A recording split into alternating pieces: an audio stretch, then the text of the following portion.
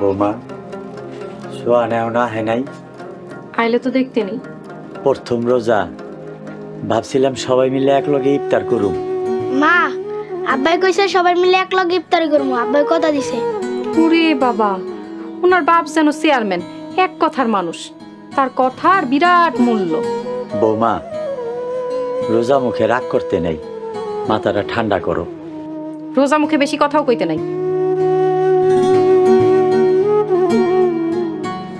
দাদা জান ইসুফ নবীর গল্পটা কও তো আচ্ছা দাদা ভাই তার আগে কও তোমার রোজা রাখতে কেমন লাগতাছে দাদা ভাই খিদা লাগছে খুব তার থেকে বেশি তিয়াস লাগছে আর একটু সময় দাদা ভাই দাদা জান আর কত সময় বাকি এই তো আর অল্প সময় আচ্ছা দাদা ভাই ইসুফ নবীর গল্পটা কতটুকু জানি কইছিলাম তোমার মনে আছে ইসুফ নবীরে তার ভাইরা কুয়ায় ফেলা দিছিল হযরত ইউসুফ আলাইহিস সালাম রে তার ভাইরা কুয়ায় ফেলায় দিল তারপর আল্লাহর হুকুমে ফেরেশতাগণ সর্দার হযরত জিবরাইল কুয়ার ভিতরে গেল ইউসুফ নবীরে সাহস দেওয়ার জন্য হযরত ইউসুফ আলাইহিস সালাম অন্ধকার কুয়ার ভিতরে ভয়ে কাঁদতাছিল হযরত জিবরাইল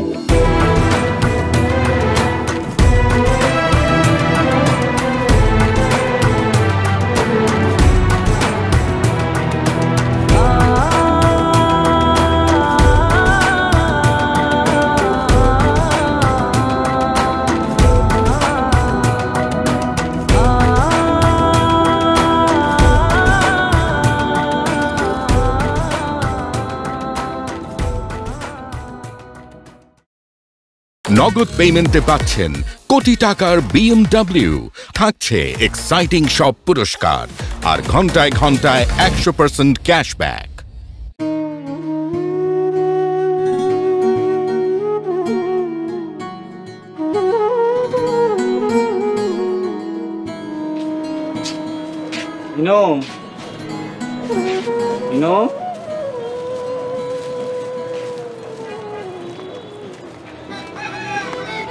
চেয়ারম্যান সাহেবের বাড়িতে আমাদের সময় হইলো লগে ইফতার আনছে লগে খেজুরও আছে পোলাটা সারাদিন রোজা রাখা কষ্ট করে আপনার লেগে অপেক্ষা করতেছে একটু আগে এলে পারতেন না সারাদিন খালি কাজ আর কাজ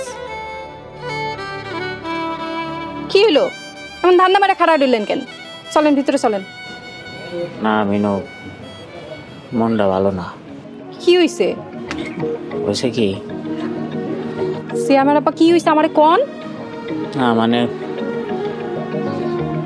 আচ্ছা থাক পরে কমনি আজান দেওয়ার সময় হয়েছে যাই হ্যাঁ চলো সিয়ামও বয়ে রয়েছে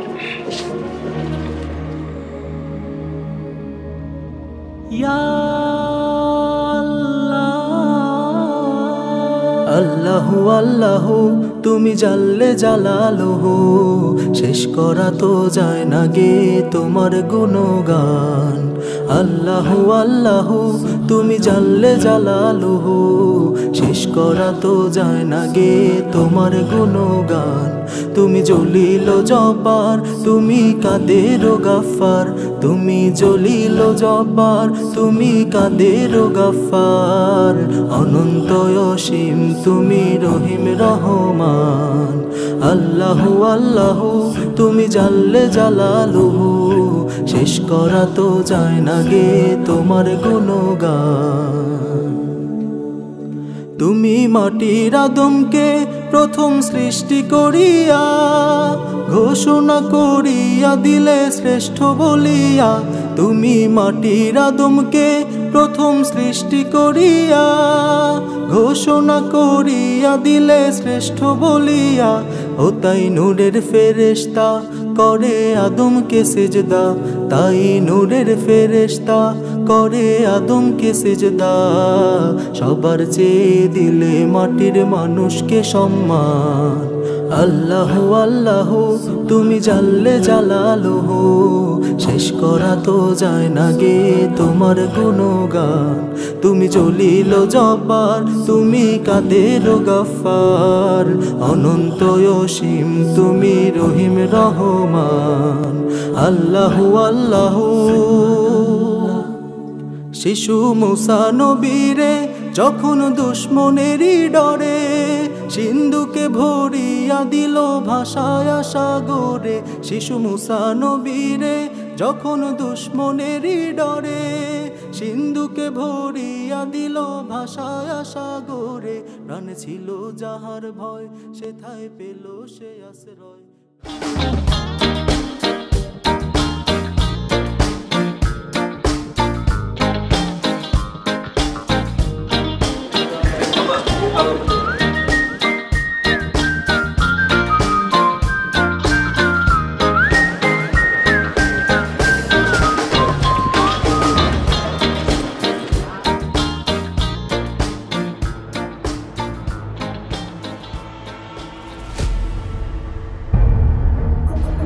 কেমন আছো ভাবি? শামীম, তুমি আমাদের বাড়ির সামনে, কি ব্যাপার? নিতুর সাথে দেখা হয়েছে?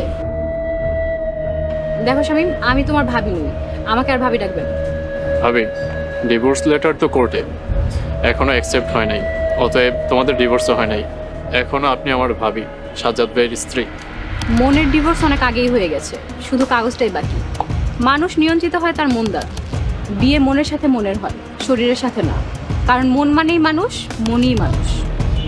ভাবি জানো, ভাইয়া না খুব কষ্টে আছে। ভাবি প্লিজ ফিরে এসো। দেখো শামীম, তোমার প্রতি আমার কোনো অসন্তোষ নেই, রাগও নেই। তোমাকে আমি অনেক পছন্দ করি। নিতুর সাথে তোমার উক্তি সম্পর্ককে আমি রেসপেক্টও করি। সব কিছুর বিনিময়ে তোমার কাছে আমার একটাই চাও, প্লিজ আমাকে একটু শান্তিতে থাকতে দাও।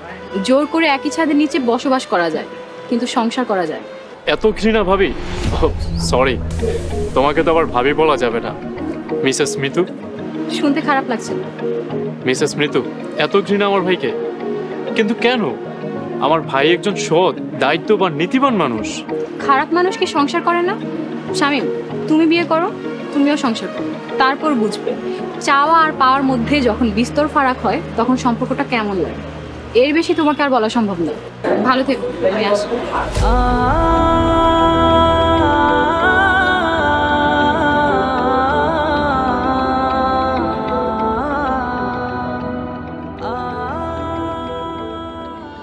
আব্বা, আজকে আমি রোজা রাখছিলাম। আরে বাপরে, আমার বাজানে আজকে রোজা রাখছিল। আমার মনে তো বিশাল আনন্দ। তোমার লাগে আমি তারাবি নামাজ পড়তে যাবো। আচ্ছা বাজান, তাইও তো সব সময় আমার অথবা তোমার দাদার লগে লগে থাকবা, ঠিক আছে? কিন্তু তারাবির নামাজ তো অনেক বড় লম্বা নামাজ, তুমি পারবা পড়তে? পারো আব্বা। হইছে, একটু পরে তো নামাজে দৌড়াবি। এখন একটু বইটা নিয়ে পড়তে বয়। রোজা শুরু হইছে আর পড়ালেখা সব গোল্লায় গেছে। যা পড়তে যা। কি হয়েছে সিয়ামের বাপ? তখন কি জানি কইতে চাইছিল? আজকা এক লোকের বাইক হয়েছিলাম দেখে আমার লগে খারাপ ব্যবহার করছে। কেমন খারাপ ব্যবহার করছে? মারছে তোমারে? হ, থাপ্পড় মারছে। তোমারে মারলো আর তুমি চুপচাপ করে মার খেয়ে চলে আইলা? আল্লাহ কি তোমারে হাত দেয় নাই? বেশি কি আইন আদালত নাই? তুমি গায়ে কতরে খাইটা খাও, কারো দয়ারটা খাও না। আইছে মাই খায়া বইয়ের কাছে কইতে আইছে। বউ, আমি গায়ে হাত তুলি কেমনে? আমি তো রোজা রাখছি না, আমি তো রোজাদার। আল্লাহ কি কইছে রোজা রেখা কেউ অন্যায় ভাবে মারলে তার হাতে মার খাইতে? বউ, রোজার শিক্ষা কি? রোজার শিক্ষা হইল রাগ, ক্রোধ, হিংসা, মারামারি, সমস্ত খারাপ কাজ থেকে নিজেরা বাঁচায় রাখার নামই তো রোজা, তাই না? হ্যাঁ, আমার গায়ে হাত তুলছে, আমি আল্লাহর কাছে বিচার দিলাম। গরিবের আল্লাহ ছাড়া আছে কি? আল্লাহ সব কষ্টের খবর রাখে। আমার গায়ে হাত তুলছে, একজন রোজাদারের গায়ে হাত তুলছে, আমি আল্লাহর কাছে বিচার দিছি, আল্লাহ তার বিচার করবে। থাক, এইসব কথা আর মনে রেখো না। আমরা গরিব মানুষ, গরিবের আবার মানিছো। একটু পর তো নামাজ পড়া নাইট ডিউটিতে যাইবা, তুমি এখন একটু জিরায় নাও, আমি ভাত বহায় দিতেছি। আচ্ছা বউ, ওই সেরিতে আমার একটু ভাত তরকারি বাড়াই দিও। কালকা মালিক খারাপ কথা শুনাইছে, আজকে অনেক নামাজ পড়া অনেক খাইলাম নি। আচ্ছা ঠিক আছে, বেশি সময় লাগবে না।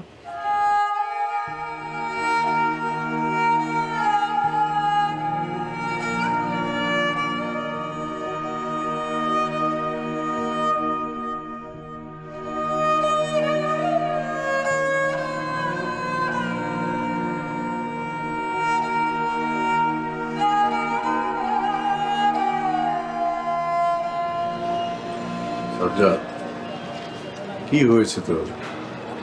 ওই বাবা, কিছু না তো, আমি ঠিক আছি। তাই ভালো। তা তুমি অফিসে যাওয়া শুরু করবে কবে থেকে? বাবা তুমি তো জানোই রোজার মাসটা আমি ছুটি নিয়েছি, ইনশাল্লাহ রোজার পরে অফিসে যাব। সাজ্জাদ, আমি দীর্ঘ 35টা বছর সরকারি চাকরি করেছি, এরপর আরো কয়েক বছর প্রাইভেট কোম্পানিতে চাকরি করেছি। চাকরির অভিজ্ঞতা আমার চেয়ে তোমার বেশি না। কোনো সমস্যা হয়েছে? কোন অফিসে সমস্যা থাকে না বাবা, সব অফিসে সমস্যা টেনশন থাকে, বাদ দাও তো বাবা এগুলো। আচ্ছা ঠিক আছে, কোনো সমস্যা যদি না হয় তাহলে তো কোনো সমস্যা না। আচ্ছা, তুমি কয়েকদিন ধরে কিছু বলবে বলে বলছিলে, কি? বাবা সামিয়ার ব্যাপার। সামিয়ার ব্যাপারে? কি কি বলো? সামিয়া তো এই সংসারে দাসী বান্দি না, এই সংসারে খেটে খুটে সামিয়াটা নিজের পড়াশোনাটাও করতে পারছে না। হ্যাঁ, যতদিন মিতু ছিল কোনো সমস্যা হচ্ছিল না, সবকিছু ঠিকঠাক চলে যাচ্ছিল।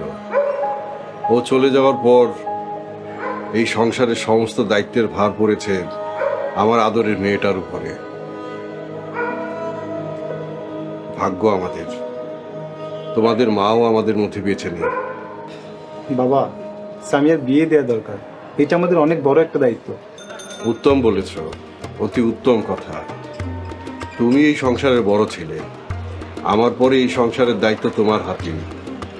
তুমি সামিয়ার জন্য যোগ্য সুপাত্রের সন্ধান করো, আমার দোয়া নিশ্চয়ই তোমার সাথে থাকবে।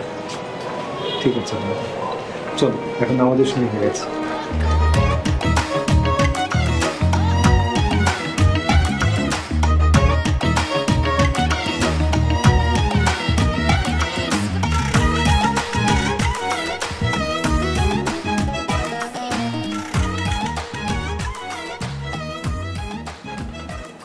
বাবা আসসালামু আলাইকুম। বাবা আমি তোমার সালাম দিছি। ওয়ালাইকুম আসসালাম। তা প্রথম দিনে তোমার দোকানদারি কেমন হলো? ভালো বাবা। তা বেচাকিনি কেমন হলো? আগের দিনের চেয়ে ভালো। ভালো, খুবই ভালো। তা আজকে দোকানদারির ক্যাশে কয় টাকা গেছে আর তোমার পকেটে কয় টাকা গেছে? বাবা আমি চুরি করা ছেড়ে দিছি, তারপর তোমার যদি বিশ্বাস না হয় আমি কাল থেকে পকেট ছাড়া শার্ট প্যান্ট পরে দোকানে বসবো। চিন্তাটা খারাপ না, কিন্তু যে চোর তার তো চিন্তা চুরি করা, তার ধান্দা ফিকিরের অভাব হয় না। বাবা আমি বললাম তো চুরি করা ছেড়ে দিছি, তুমি আমার জন্য দোয়া করো। কিছু মনে করিস না আসাদ, তোর এত ভালো আমি মানতে পারতেছি না। চুরি করার দরকার কি? এখন তুই দোকানে বসছস, তোর টাকা পয়সা লাগলে আমারে কবি, আমি তোরে দেব। বাবা আমি ঘরে যাই, দোকানদারি করতে গিয়ে ঈশার নামাজটাও কাজা হয়ে গেছে, তাছাড়া তারাবিও পড়তে হবে। তুমি নামাজ পড়েছো বাবা? পড়ছি বাবা। শোন, তোর একটা কথা কই, কিছু মনে করিস না। কিছু মনে করাকরির দিন শেষ বাবা, তোমার শাসন এখন আমার জন্য আদেশ। পরিবর্তন হওয়াটা সহজ, কিন্তু পরিবর্তনটা রক্ষা করা অনেক কঠিন।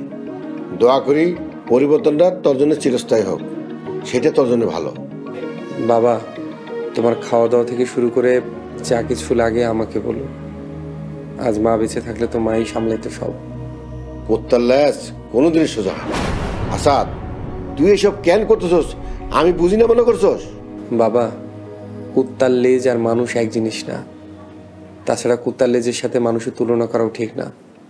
মানুষ আশরাফুল মাখলুকাত, সৃষ্টির সেরা জীব, মানুষের পরিবর্তন হয়। তুই আমার সামনে যা।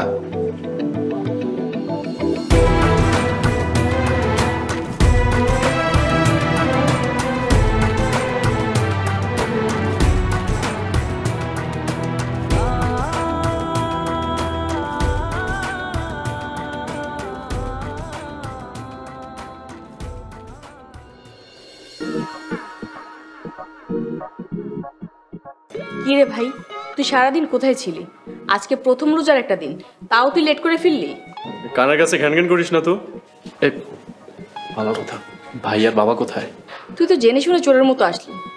আচ্ছা, তুই বাবাকে আমাদেরকে কেন এত কষ্ট দিস? তোর এই সুন্দর কথাগুলো না তিতে লাগতেছে। কেন জানিস? সারাদিন কিছু খাই নাই, খুব ক্ষুধা লাগছে, কিছু খেতে দে না বোন। আচ্ছা ভাইয়া, সত্যি করে একটা কথা বলতো। তুই কি জিজ্ঞাসা করবি আমি খুব ভালো করে জানি। দেখ, আমার রোজা রাখা না খেয়ে থাকার মধ্যে কোনো পার্থক্য নাই, কারণ আমি নামাজ কালাম পড়ি না। শুধু শুধু না খেয়ে থাকার কোনো মানে হয়? মানে হয় না। ছি ভাইয়া, ছি। তোর মতো একটা লোকের জন্য রান্না করি, আমার ভাবতেও লজ্জা লাগে। আচ্ছা তুই বল না, শুধু শুধু না খেয়ে থাকার কোনো মানে হয়? কেন, তো নামাজ পড়তে সমস্যা কি? নিতু কি বারণ করেছে? কিসের মধ্যে কি, পান্থাবাতে কি? আমার ক্ষুধা লাগছে, যা না। আমি এরকম বেনমাজিক অধার্মিক লোককে খেতে দিতে পারবো। প্লিজ বোন, আমার খুব ক্ষুধা লাগছে, যা। No, never. তোর যদি এতই ক্ষুধা লাগে যে নিজে বেড়ে খা। আর যদি এখন উজু করে নামাজ পড়ার নিয়ত করে আসিস, তাহলে আমি তোকে খেতে দিব। তোর এই নষ্ট হয়ে যাওয়াটা আমি আর সহ্য করতে পারছি না। আমার ভালোটা না আমি খুব ভালো করেই জানি। আর তুই কি রে? এই তুই হচ্ছে ছোট, তুই ছোট হয়ে বড়দের মতো জ্ঞান দিতে আসিস কেন প্রত্যেক সময় আমাকে? আর তুই কি জানিস, বড়রা যখন জ্ঞান দেয় সেটা হয় উপদেশ, আর ছোটরা যখন জ্ঞান দেয় সেটাকে কি বলে জানিস? বেয়াদবি। ভাইয়া, মানুষ ভুল করলে বড়রা ধরিয়ে দিবে, ছোটরা ধরিয়ে দিলে এটা বেয়াদবি কোন জায়গায় লেখা আছে? তোর না খাবার দিতে হবে না, আমি নিজের খাবার নিজে নিয়ে নিতে পারি।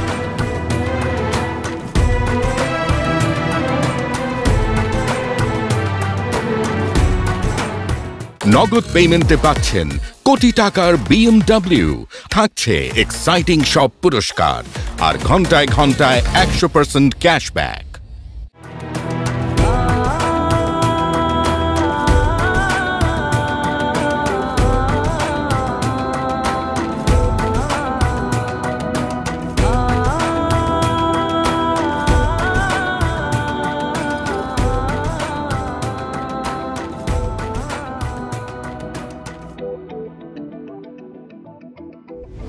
পরকালের চিন্তা করেন, আল্লাহকে কি জবাব দিবেন সেই চিন্তা করেন। সামান্য কয়েক ঘন্টার পানির পিপাসা আপনি সহ্য করতে পারলেন না? আল্লাহকে সন্তুষ্ট করতে না পারলে তার পরিণতি কত ভয়াবহ সেটা নিশ্চয়ই জানেন।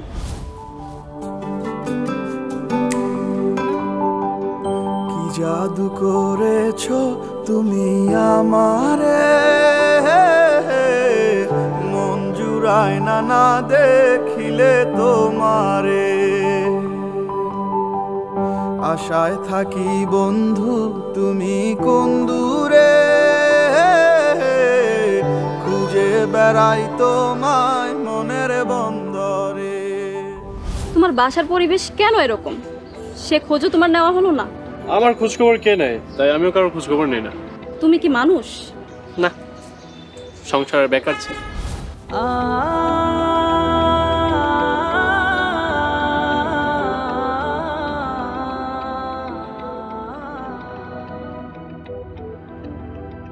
তুমি আজ সকালে বললে না যে আমাকে এই বাড়ি ছেড়ে চলে যাওয়া উচিত।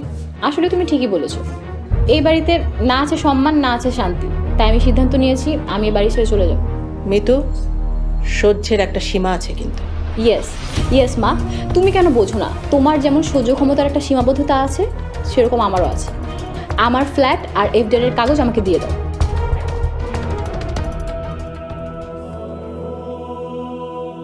এসো আলোর পথে, সোনের পথে, এসো আল্লাহ তাআলার দেখানো পথে।